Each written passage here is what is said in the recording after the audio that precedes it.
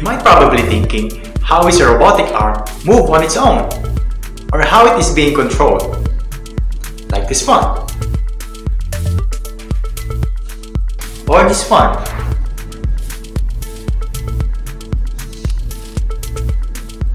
Hi, this is Teacher Seth. Welcome again to our robotics learning. In today's lesson, I will teach you the very basic way of controlling a robot motor or a servo motor. Let's get started.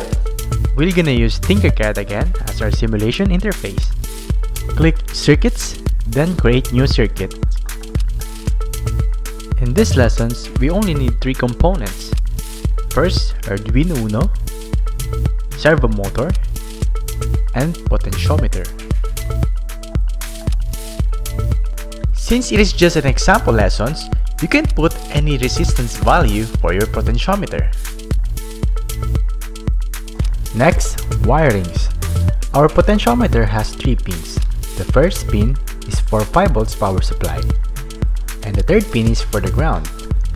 Make sure to change the wires to red and black color. The second pin is for analog signal. Connect it to the A0 terminal and change the color to yellow. Connect the first pin of the servo to ground and the second pin to 5 volts. Make sure to change its colors as well. Lastly, connect the third pin to digital pin 9 and change it to yellow. For the coding part, click Variables, then create Variables and type in sensor value. Drag the sensor value block, then go to Input and drag Read Analog pin. Now we need to determine the value of our output. By doing that, we need to go back to Variables and create new variables and type in output value and drag Set Output Value. Now we need to set a rotation value for our output.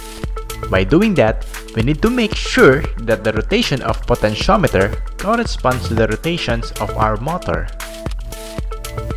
Go back to Math sections and drag this Map to Range block and drag it inside the output value block. And drag sensor value inside this map block.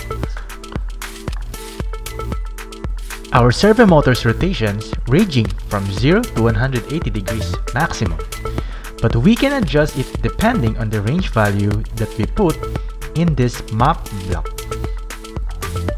Lastly, go to Output and drag Rotate Servo on pin. And since our pin is connected to digital pin 9, we need to change the settings to 9 as well. Now drag this output value to this degrees block to identify the rotations of our servo motor. Now you're done! Click Simulation to test if your project runs accordingly. Now that you know how to control the servo motor, this will apply the same thing in the actual components. Easy, right? This was just a basic project, and I know you can be more fluent. Develop your future by enhancing your robotic skills only here at Worthy AE.